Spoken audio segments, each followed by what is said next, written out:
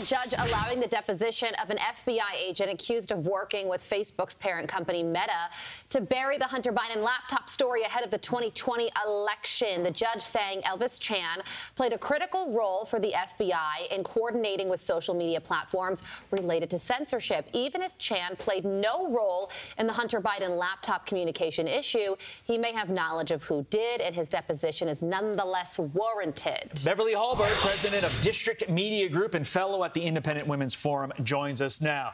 In layman's terms, this FBI agent now can be forced to testify under oath at a deposition where, if he lies, he could end up going to jail. Is this the biggest step in uncovering what could be a huge cover-up so far?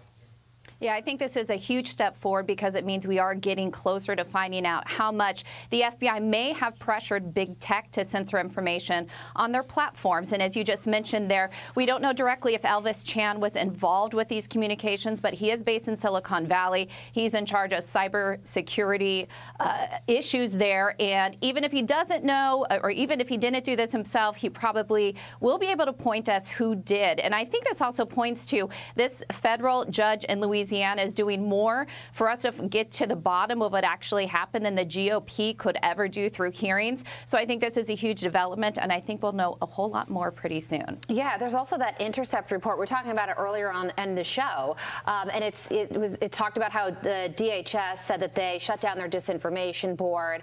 I remember the one that was run for just a brief moment by Nina Jankowicz, but they still kept that line of communication open with social media companies. So this sort of censorship appears to still be going on. It really does, and I think a lot of people point to this even in the current election cycle, even with midterms, and wonder whether or not social media companies were doing different things to censor information. And I think on the surface, people understand that social media companies are going to do what they're going to do, but when the FBI gets involved, when the government gets involved and is forcing these companies to censor certain information, the American people rightly look at that and think that it's wrong. So I think even beyond what this means for the Hunter Biden laptop, I think this comes down to what is this meant for other issues as well. I'm hoping that if there has been a lot more coordination between the FBI and big tech, that this will open the floodgates for us to find that out. Meantime, the New York Times publishing an op-ed titled I love this. An Ode to Stacey Abrams. It begins with this: as the Bible tells the story. You should just stop right there, but we must go on. Moses delivers his people from bondage and to the promised land, but even with all his efforts, he is not allowed to enter. He must gaze upon it from a distance. This, I fear, is the story of Stacey Abrams. I had a lot of jokes that I wrote, but I'm going to keep it simple. Your reaction to that comparison, Beverly? Makes you shed a little bit of a tear, doesn't it? Look, on this story, I think it's quite remarkable that a twice-failed gubernatorial candidate is seen as a savior for the Democrat Party, especially when her allies on the ground said that she was a terrible candidate, somebody who focused more on the national spotlight than actually going door to door and talking to Georgians. And I put her really in the same camp as Beto O'Rourke, somebody who loves the spotlight, somebody who has a lot of name recognition, but somebody who always loses. So I think for many Republicans, they say go ahead and put Stacey Abrams on this pedestal. We'd love her to run again.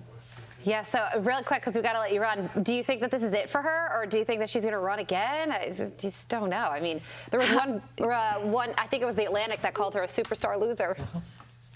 No, I think this is not the last we'll hear from Stacey Abrams. I'm not sure if it's going to be somebody who's going to run for office, but she's somebody who's going to be in the national spotlight. We're going to see her on the speaking tour and probably on some other cable networks talking about some Democrat issues.